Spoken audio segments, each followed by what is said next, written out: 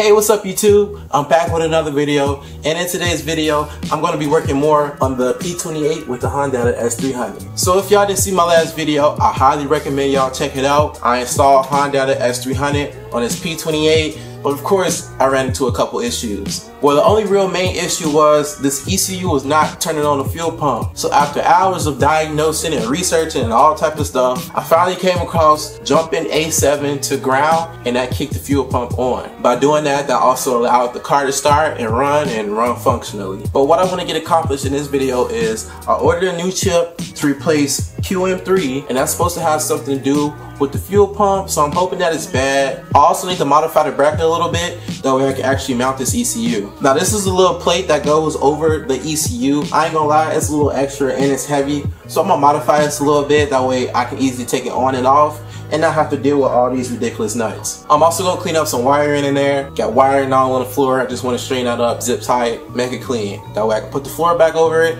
and you'll never know that anything happened. So I'm gonna go ahead and start off with swapping out QM3 transistor with this new one I got.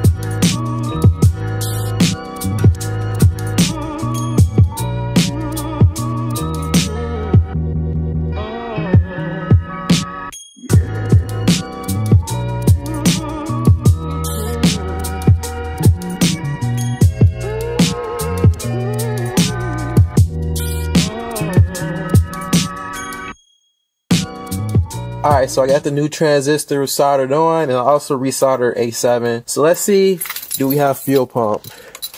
Should be able to hear it if it worked.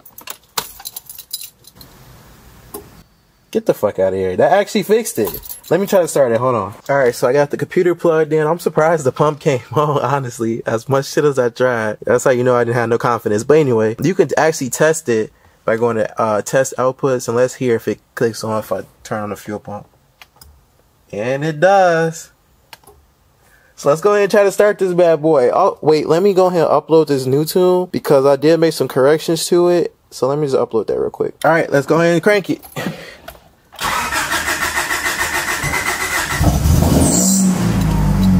Boom, just like that. So that transistor was the issue. QM3, that was the issue.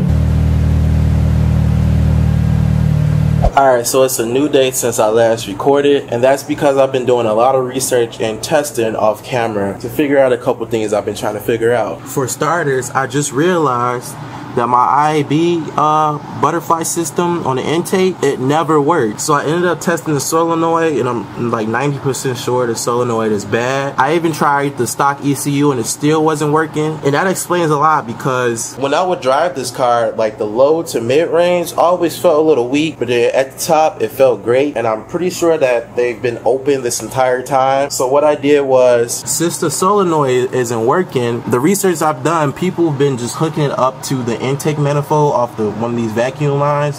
So I have it hooked up right here, and that keeps the plates closed until like full throttle or like high in the RPM, then they open. It's not the best thing, but it's better than nothing. Like I say, this entire time they weren't working, so now I at least got something. And I know some people are gonna say, well, why not just get rid of it? Especially right now since the car isn't boosted, I kind of wanted to like retain a little bit of like that low end, because like I said, this entire time the low end been feeling weak, and that's where you like cruise in or just do normal driving in. So I'm hoping when I drive the car I will notice a difference, but until I drive it I won't know. I gotta do two more things though. So as y'all can see, I painted the lid on my ECU cover and put the Honda sticker on, so that looks pretty fire. But this right here, this don't look fire. So I need to clean this up, get the ECU back mounted, and get the carpet laid down, that way it looks stock again. And the next thing I'm gonna do, I'm gonna verify timing one more time just to make sure that's right. I mean, I feel like that's not a bad thing to check. Now I have a whole video of me checking the timing on this car and adjusting it. I will link that in the top right corner. But TLDR, I'm gonna use this to check. I just bought it from Harbor Freight. It's a little different when you got an S300, or I'm pretty sure any Honda. So what you'll want to do is go ahead and open up S Manager and connect to your computer. Go ahead and go to online right here and then set timing. By doing this is the equivalent of jumping that jumper back there. You do not need to jump that jumper anymore if you got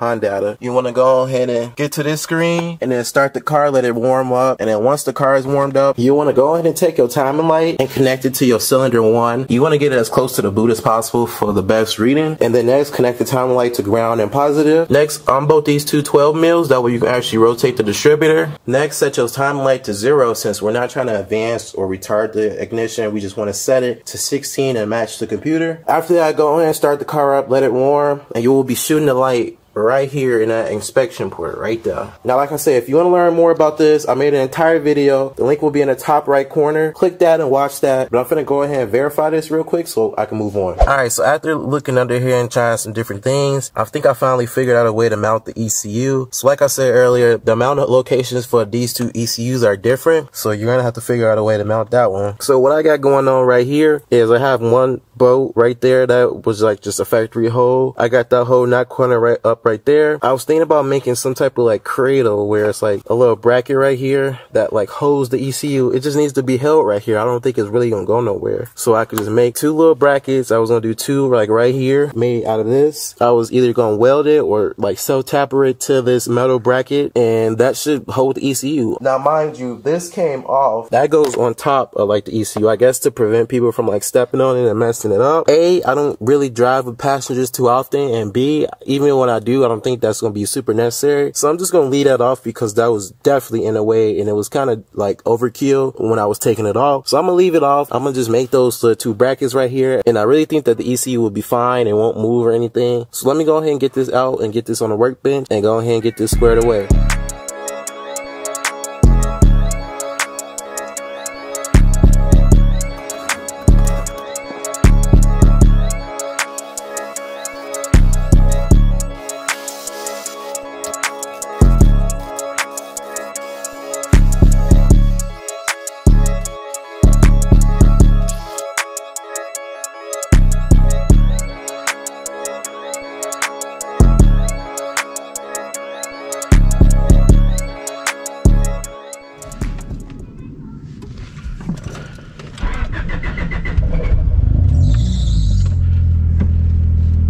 Alright, so I decided to close this video off by actually driving the car.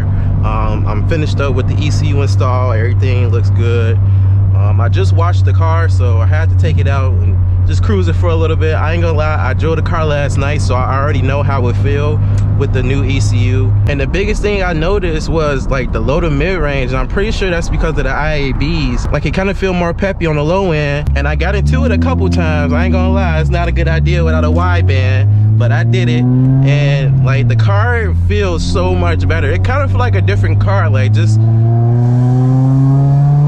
on S Manager that said like 34% throttle, like it feel way more peppy.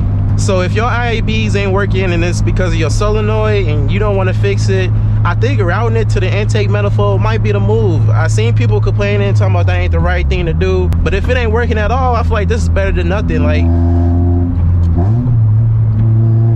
it feel way more peppy.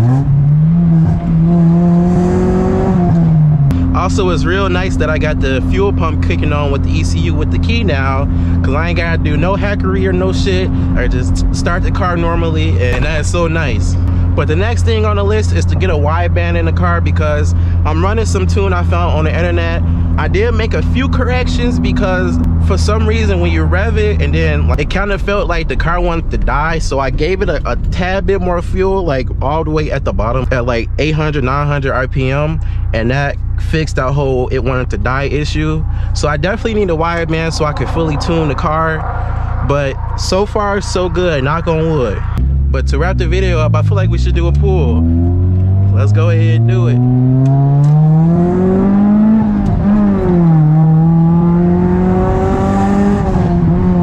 Alright, that's good. I'm so nervous about me blowing the car up, but I feel like it should be fine since the engine is NA and not turbo.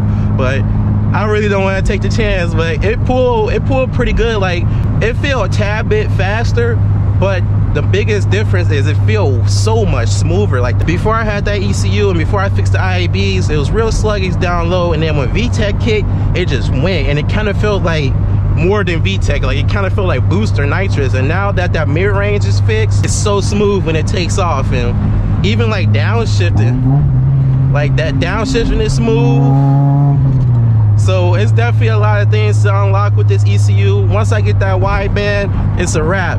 I'm probably gonna order it at the end of this week, so be expecting that in the next video. If y'all got any questions, make sure to leave it in the comments below, or if y'all just want to talk, you know, I'm always down to talk. Leave it in the comments below. Also, make sure to like and subscribe. Look at this guy just sitting there. Make sure to like and subscribe, and